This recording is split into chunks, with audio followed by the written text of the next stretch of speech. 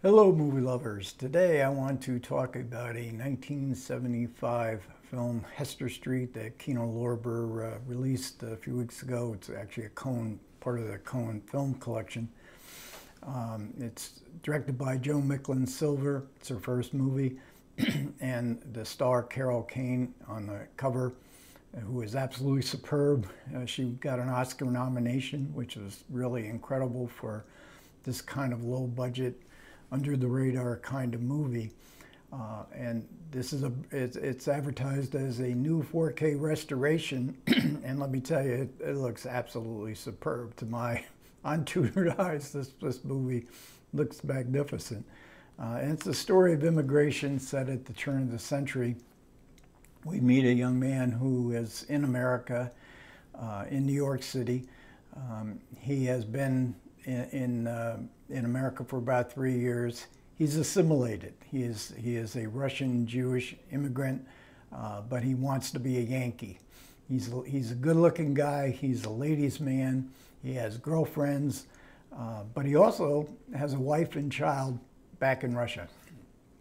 He was going to send for them eventually. 3 years have gone by, and she has been left in the care of the man's father, who has died, so now she has to come to America.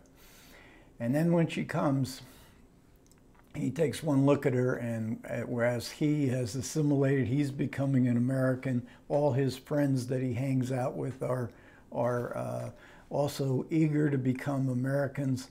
And his wife, his son, his wife is a total reminder of the past. She wears the traditional wig that married Jewish women wore. He doesn't like anything about her.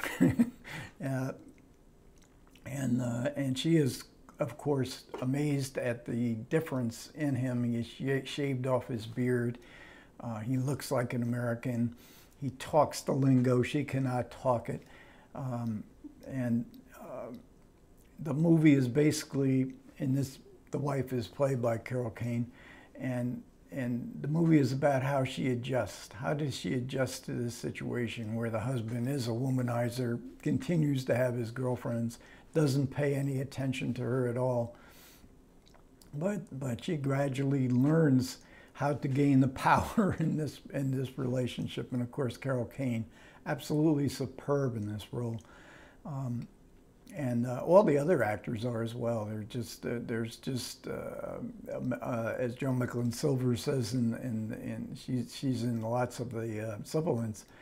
It was just a miracle, and it's her first film, and she learned that she loved working with actors. And so she gets great performances by and large from everybody. And another star of the film is Hester Street itself, and they had taken over, I think it was Morton Street in the Village, I think off of 7th Avenue. They took a whole block. They only had a $350,000 budget, and over 10% of it was just for this shoot on Hester Street. I think they spent 4.5 days there. But I mean, it's the hustle, the bustle, the way they use the actors, all the props that were set up. And it's especially kind of a liberating moment. These scenes on Hester Street are kind of liberating moments, because we see these immigrants in such confined spaces, in such small, almost like closet level rooms in which they live their interior lives. And then they could get out, and there was people everywhere, horses, so Hester Street itself is one of the stars of the film, and this was an independent production, and it very much it was, they had decided, Joan Micklin Silver, her husband is the producer of the film. He was a real estate developer, a very successful businessman. Joan Micklin Silver had made some short films that got a lot of positive attention, but when she tried to get a job in the film studios, they were blatantly said, women can't direct movies. It's just too big of a hassle to try to sell a movie directed by a woman. she was outraged by it, her husband was outraged by it, and he said, well, I'll arrange the financing, I'll produce the movie.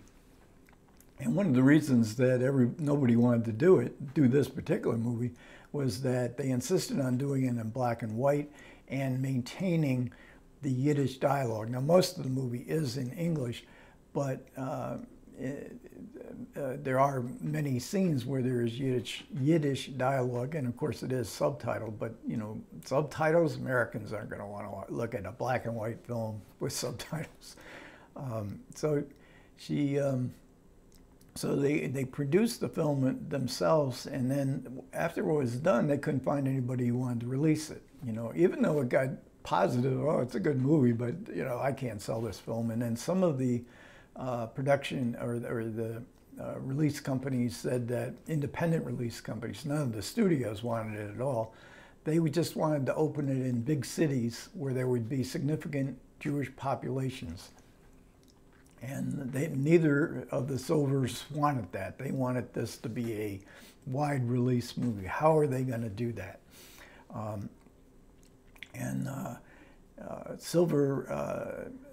Silver's husband called John Cassavetes in Los Angeles. Now they are living in his businesses now in New York City, and he knew that Cassavetes' previous film, Women Under the Influence, that Cassavetes had distributed himself. So he called him, and Cassavetes, very helpful, says, I've got a couple guys here, I'll send them out to you. They'll explain how you can release a film yourself. So, and also Elia Kazan had a bit of a hand in this too, because Joan Micklin Silver's, one of her best friends was Barbara Loden, who was an actress and made a terrific film called Wanda.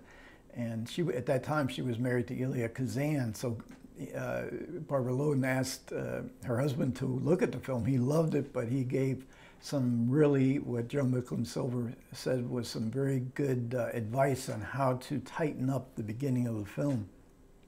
So they were able to get it released wide. It became a big success. It got a great review in the New York Times, the LA Times. And you would think, well, she's on her way, but for a woman director in the United States in the 1970s, that was a tough go-to. And Joan Micklin Silver's next film was a short film. I remember seeing it when it came out because it was part of PBS's short story, famous short stories. I think Bernice Bobs Her Hair was the name of it. I think that was a F. Scott Fitzgerald story with Shelley Duvall. Then she made Chilly Scenes of Winter and Crossing Delancey Street, Between the Lines, also in there. And those four movies, I think, are just terrific movies. I mean, subsequent to that, she basically made TV movies. She never did get a firm grip on being able to long-term make the films that she might have wanted to make, but she did stay busy. But like I say, those four films are really, and plus Bernice Bobs Her Hair, that's a great short film. I'm particularly crazy about Chilly Scenes of Winter, which was with John Hurd and Mary Beth Hurt. I think it was Gloria Graham's last film, Crossing Delancey Street with Amy Irving. That's not on Blu-ray. Now, there's an old Twilight Time of Chilly Scenes of Winter, very expensive, but pricey, is still available. Hopefully someday another studio will put out Chilly Scenes of Winter. But there is a really common theme through the movies about the perilous nature of love and just relationships. And Joan Micklin Silver is really good with actors and getting terrific performances. And as I say, we get a lot of Joan Micklin Silver, and luckily there's some really good supplements in this movie. We get, well, for the one thing, Joan Micklin Silver and her husband do the commentary, and then we get interviews from, I believe they're around 2004 for the DVD, and that's been ported over, interviews with her and a separate one with her husband and one with Carol Kane.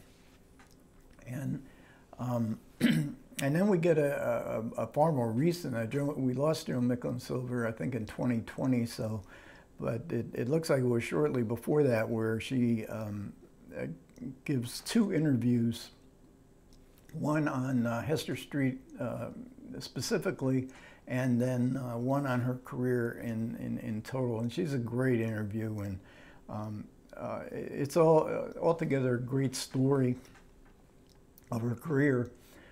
Like I say, I'm a big fan of hers, and it's good to see this continued interest in her movies. And Hester Street is, you know, I'm talking about Jewish immigration. We all come from immigration. All our ancestors at one time or another went through the same kind of experiences that Carol Kane goes through in Hester Street, and immigrants in general. So it has that general, that appeal to a general audience rather than just to an ethnic audience. And of course the performances, the production, like I say, the film looks absolutely spectacular in black and white. I've taken a few days rest. I usually do video every other day, but I had to rest up because next up I'm going to do 6 consecutive days, at least that's the plan, of films again from 1972, part of my series of films from 1972. I've done a couple of them. For the month of April, I'm going to do a daunting one. It's going to be on the European auteurs, the European art film in 1972, which was a big thing, but I'm going to have to tackle some heavyweights. So I'm going to have to tackle Bergman, Fellini, Eric Romer, Bernardo Bertolucci, a couple more. So that should be starting in a couple of days. Okay, thanks a lot, everybody who managed to listen to me. Comments are very welcome. Take care.